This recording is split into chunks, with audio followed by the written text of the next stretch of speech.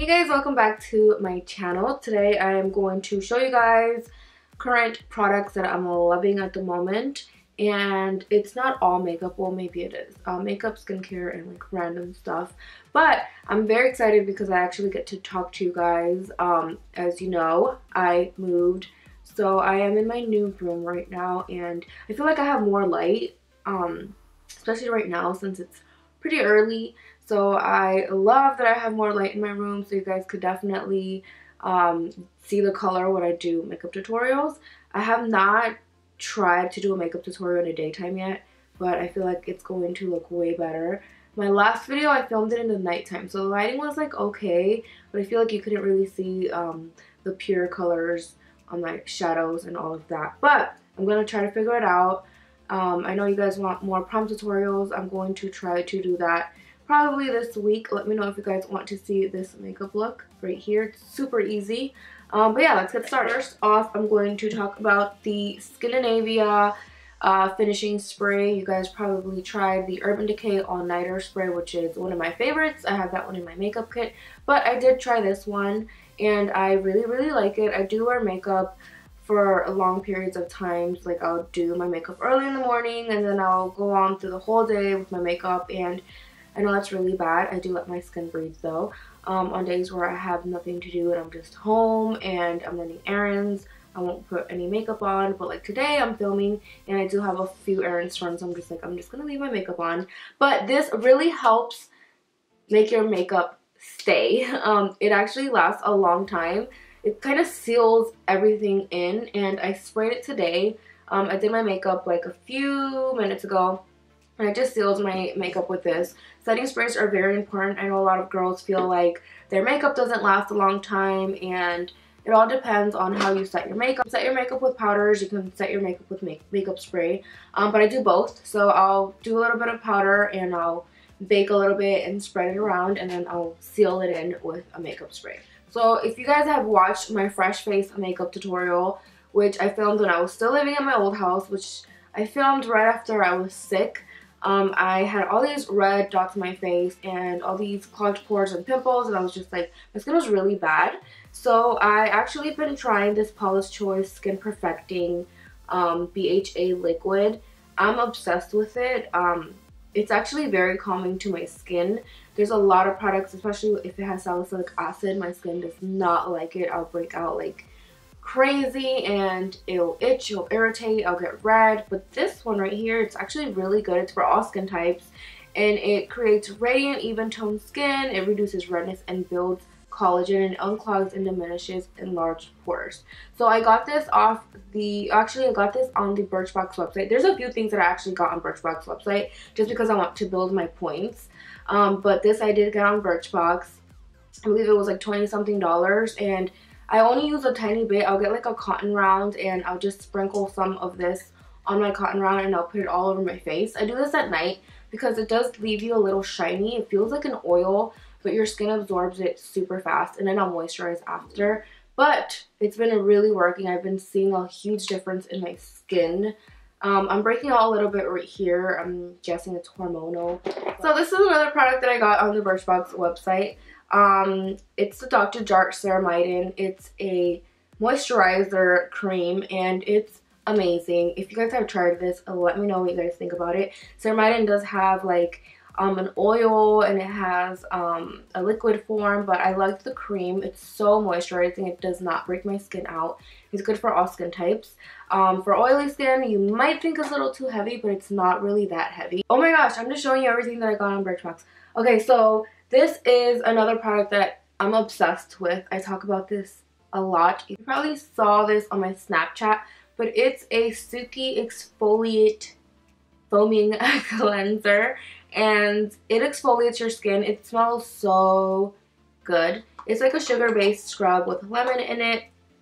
It smells amazing. I love this stuff. I use this to exfoliate. This is the only product that I have that exfoliates my skin gently. So when you're exfoliating your skin, you do want to focus on areas that are dry. So I get really dry around my nose and my chin and like around my mouth. I get really dry there.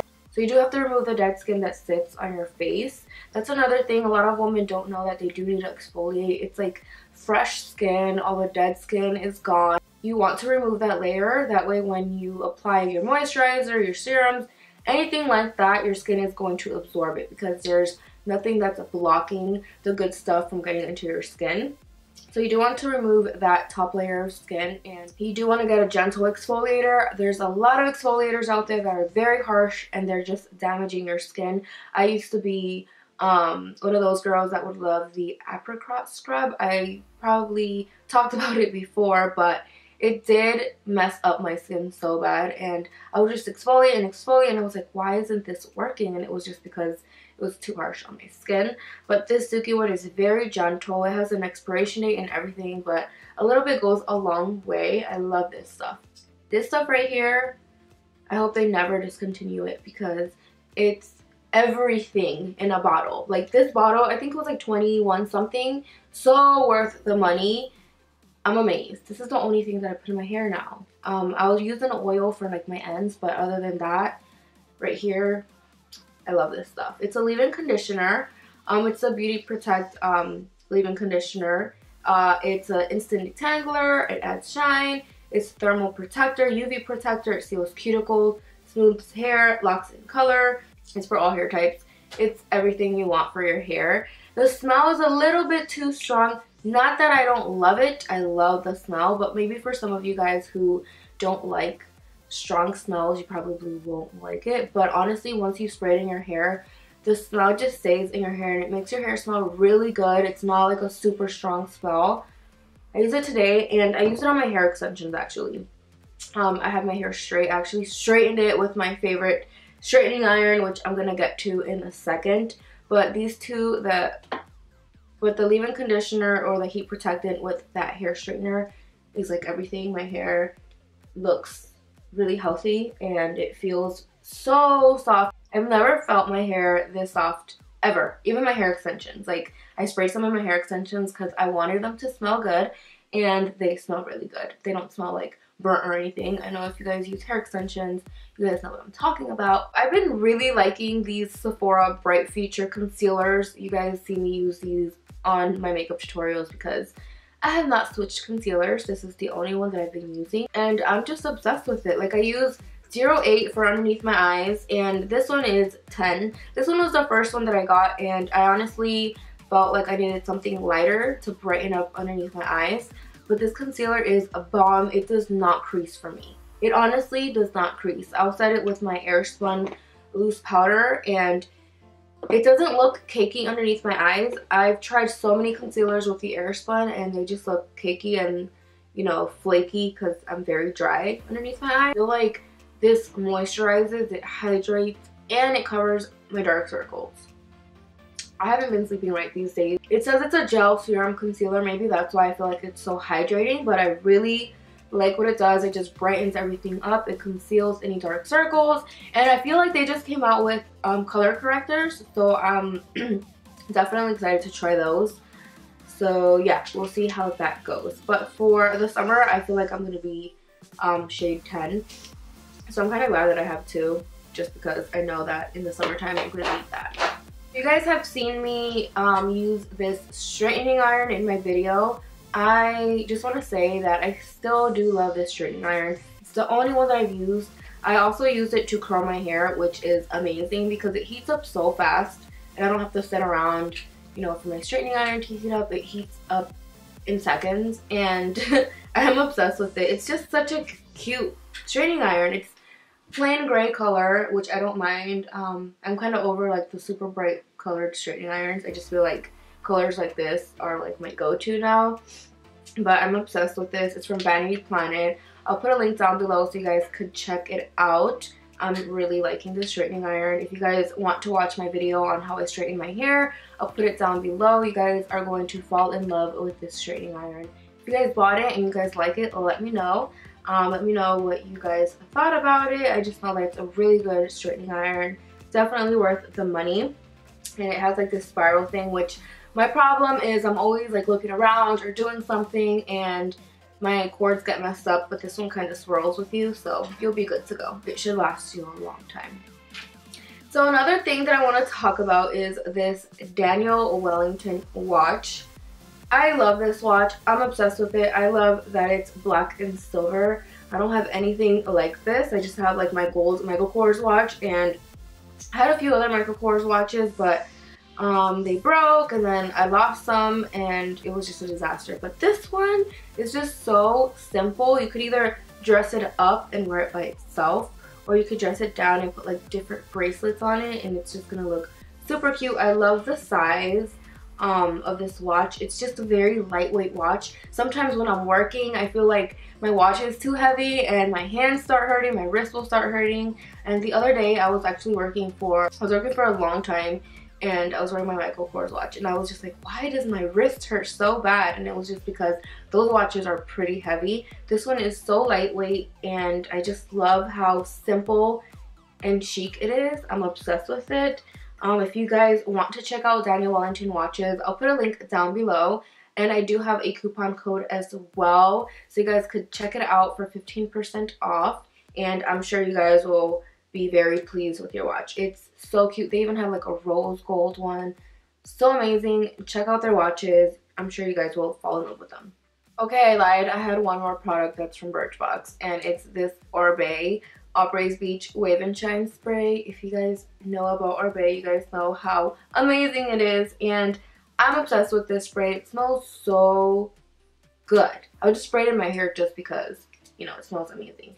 But when you have like wavy hair, or if you want like more volume and a little bit of shine, especially that summer's coming, you definitely want to have those beautiful beach waves, that messy hair, and this is the perfect spray for that. You just spray it in your hair. The nozzle is really small. It smells so good, and it just shoots out like that. But you just spray it in your hair. It smells good. Oh my god, I love it. But yeah, definitely try to check out Oribe. They have very good products for your hair. The Apres Beach one is my favorite. I also love the dry texturizing one, but I definitely wanted this one because it does have that shine effect to it. And it's not like an intense shine. It's very, very natural, and your waves will look on point.